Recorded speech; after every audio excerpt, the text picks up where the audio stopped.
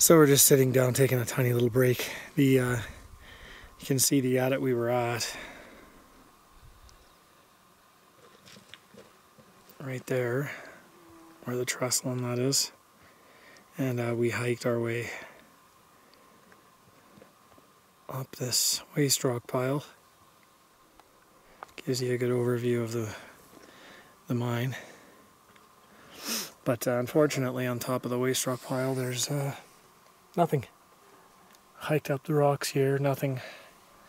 So, beautiful evening, almost 6 o'clock. Sun behind the clouds. Still foggy, still hazy from the forest fires. But you can get a good overview of the mine site from here. The very first adit we were at was just down below, I believe in, looks to me like it was right in there. It's right in there somewhere. Right there, I think. And the second one was right there. And we're still trying to find the third one. It's up here somewhere. So we're gonna go keep searching. Okay, we hiked back from there's that waste rock pile over there. We hiked over here and we think the adit may be down in this little gully here. You can see kind of signs of it. Some timbers and an old hose and stuff. So we'll go check it out. Okay, so where we were up there, we thought that that was the adit, but it is not. Or it was, and it isn't anymore because there are some support timbers in that. But luckily, just to the left of all this hose and stuff like that, we do have an adit. So I guess this would be the top level because we hiked up to all those waste rock piles up there and there was nothing up there. Nothing we could get in anyway. So we're calling this the top adit at the little tin mine. So let's go in and check it out. Okay, so this is just inside the adit. They had cement walled it shut at some point. You can see the pipe for drainage. And this is a solid concrete wall that they had in here at some time. Not sure why they would have cemented it shut. Safety maybe, I'm not too sure, but turning around, letting the camera focus. This is the, I guess we'll call this the upper level. Let's see where it goes. The guys were here before me a few years ago, and they said they do think they remember encountering a spot that they couldn't pass, but they don't remember what it is. So we're gonna go see what we can find here. There's a really narrow drift, or a really narrow adit with a really supported roof here. You can see the timber starting to bow. And this retaining wall is starting to give way, so I'm going to get through this very carefully.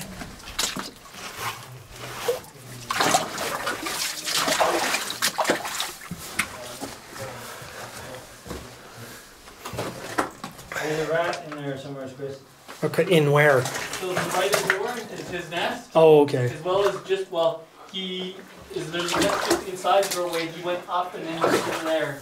So he should be up above the door. Oh, I see him. There he is. Little guy. Another furry mine friend. So we're going to make our way past his house, which is right there, and let him be. Another really collapsy section here.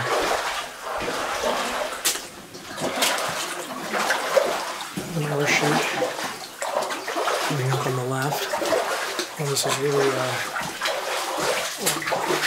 they really stoked up in there.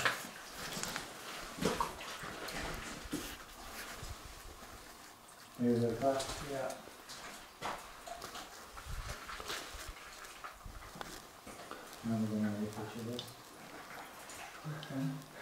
So we'll keep making our way ahead and check out that ore chute.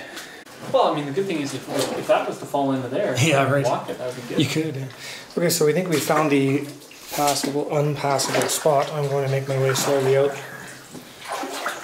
to show you what it is. Looks like it's the top of a stope. Or an overpass, it's hard to say. But it's used to be, yeah, it's about 30 feet deep. And there's nothing here to get us across, and it does look really collapsed on the other side. You can see this whole roof is just false.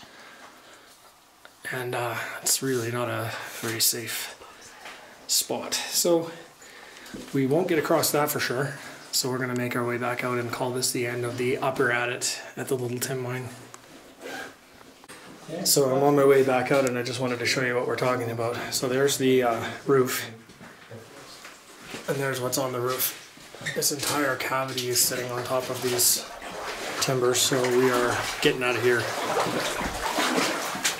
And very quietly and slowly. Another look at this. It looks like they would have had ventilation going through there at one time with some fans or something.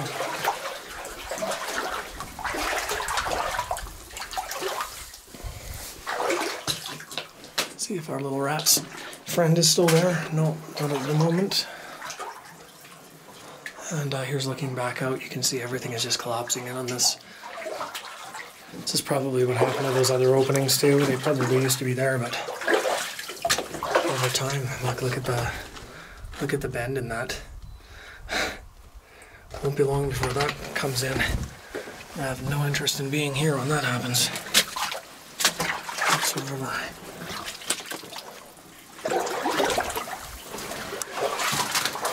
This whole part right here is fairly stable, but that part back there is definitely not.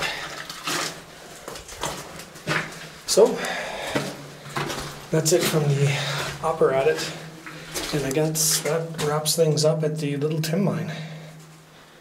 So I'll see you at the next one. Okay, so there's one final shot at looking from above at the trestle that came out of the first adit. And yeah, we were just back up on the hill up there.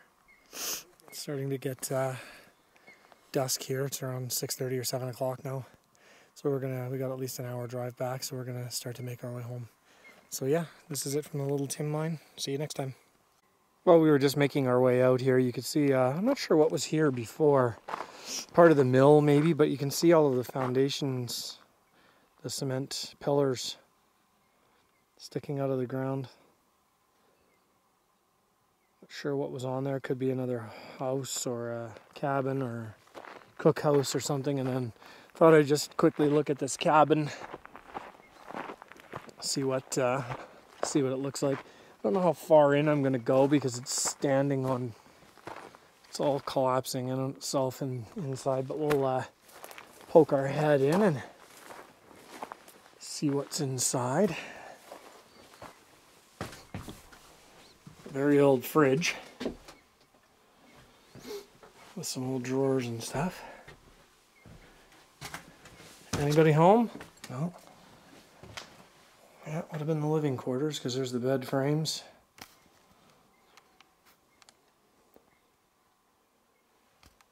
Or the stove would have once been. Old oil can or something. Yeah, really nice pink interior, pink paint. Really, really nice choice of decor. Okay, well, there's some old gloves and stuff on the ground. Old can of probably WD-40 or something, or oil. Can't tell. But yeah, looking out here, this is that's the hill that all the adits were on.